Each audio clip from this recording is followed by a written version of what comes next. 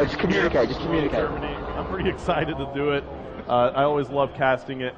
So, what are your thoughts here as we're going to play Aftermath? Tell me a little bit about Aftermath, where the bombs are located here. Yeah, you're gonna see some bomb sites placed up in sort of that business center area right there, and then you're gonna see it on the exact opposite. So we split these teams pretty aggressively. So watch these guys position up and see what kind of statement they're gonna make. And I love this view right here, Hastro, because we're gonna know exactly who's alive on each team. Yeah, and we're gonna go ahead and swap on board here with Merc. He's making moves with the North Americans, and now we see an engagement occurring as Merc takes down Quantum. That's going to give the North Americans a great advantage in this area, but there are more Europeans around, and it looks like Merc is going to hop down here. Big Timer picking up a kill there in the kill feed. We see that Karma and Toby are down for the North Americans. Nice, Quantum and Raiden are down, so the North Americans have the advantage here as Merc flanks around with that hip fire yet again, takes out Gunshi, and now it looks like they have put that bomb down. So the North Americans controlling that area, and we're in here with the engagement as Merc trying to get that jump shot. Twiz picks up that kill, and now it looks like there's one European left. It's going to be Swanee, who has to play this quickly. There you have it. Merc going massive for the North Americans that round. As we see here on the kill cam, that was a quick round, and I love how that played very fast, Vaughn, in S&D. It's great. It's something that we really learned from the competitive communities. The round timer here, we're playing at 2 minutes. There's all sorts of options while we dial this in, and it just pushes the action, and we go real fast into it. There's no wasting time. As we take a look here, it looks like Merc put up 3 kills in that first round for the North Americans as they take the lead, and now they swap sides. Oh, excuse me, they didn't swap sides. We're going to be playing this straight up. So they are on offense yet again.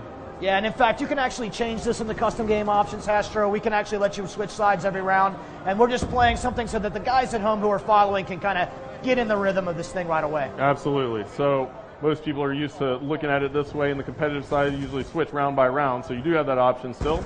And look at that. Karma just got an early Christmas present right there. Swanee. What was Swanee doing right there? He was laying down prone and holding down that choke point. And now it looks like Karma is still going to make a move here.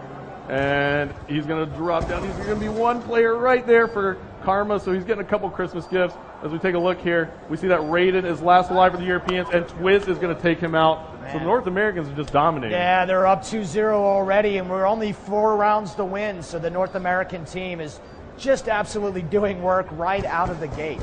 Yeah, and you know, Toby is playing with the North Americans as well. And we'll take a look and see how he's doing. Playing against his European side, and he is 3-2, so he's positive. So he's definitely going at it and trying to win this round. And now we see Karma again. We're on board with him. Why don't we switch it up and take a look here? We'll go jump on board with the Europeans. We'll jump on board with Shane, and Shane is pretty much all by himself over here. But there might be an engagement coming up. Somebody's going to be peeking around that corner. And Shane is coming around here. What is going to happen? Oh, there's a shock charge right there. Look at that. That's just seconds of shock, but just enough time to really get you out of your mental state. Yeah, absolutely. Now, Vaughn, I want to talk about the score panel up top. We can see immediately the Europeans have 5 alive right now. It's telling us now 4 as Shane gets taken out by Karma. The North Americans have 3 alive. Now it's 3 versus 3. Now 3 versus 2 as Karma and Ray pick up kills. And why don't we take a look here? Oh, you're on board with Nice. Yep, we have to swap players.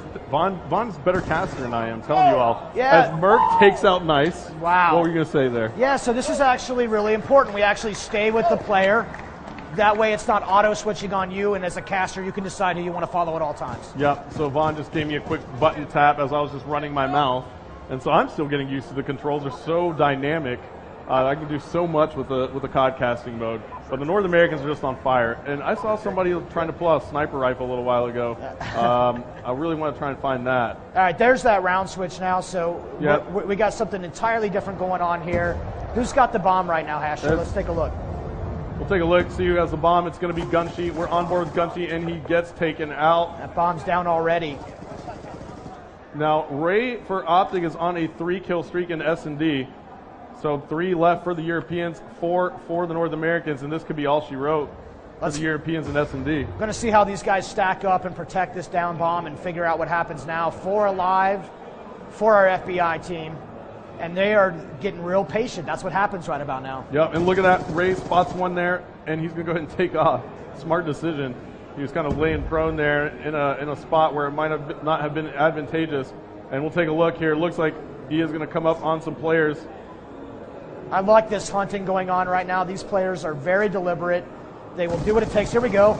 Oh, my goodness. Yep. That's Swanee taking down Ray. Should be 3-2 right now. And now Toby, he's playing on the North American side, hanging tight here. The Europeans are on offense, so they're going to have to grab that bomb. And now one alive for the Europeans. It's going to be Raiden. We're on board with him. What can he do? Look at the shots on Raiden right there. Dipping and dodging bullets right now. Oh, and there walked you have right it. into Toby. The North American The North side. American team going 4-0 right there. But you got to give props to Toby. I got to keep telling everybody out there he is European, and he just picked up that final kill cam for the North American side. So big job by Toby. Thanks for filling in on that side. I love